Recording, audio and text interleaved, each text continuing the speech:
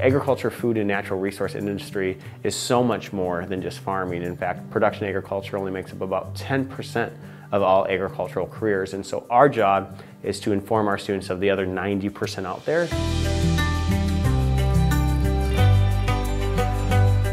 Our task, and what I believe our department is designed for, is to create more agriculturally literate and informed consumers.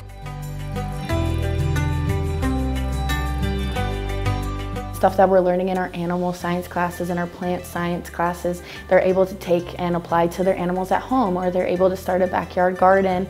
Or in our intro to agriculture class, we learn about meat evaluation, so they're able to go in the grocery store and pick out the best steak, or they learn more about the labels that we might see on some of the products.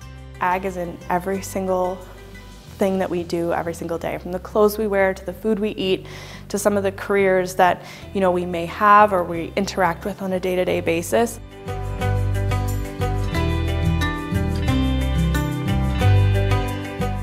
When I came in for student teaching, I felt like I had so many tools in my toolbox that were ready for me to use and to pull from.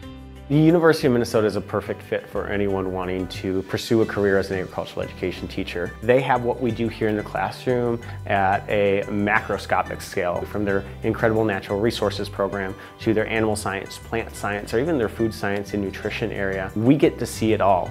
All the classes that I've taken at the University of Minnesota have really set me on a good starting foot going forward, and it was just finding my own rhythm and my own path through my teaching career.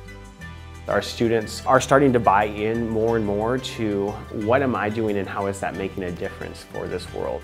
The decisions we do make today impact tomorrow, but at a young age we often don't think that. But that's a skill that our young people are really working on developing. And so that's an exciting part of being a teacher. And seeing students light up about their passion around some of these areas is incredibly powerful.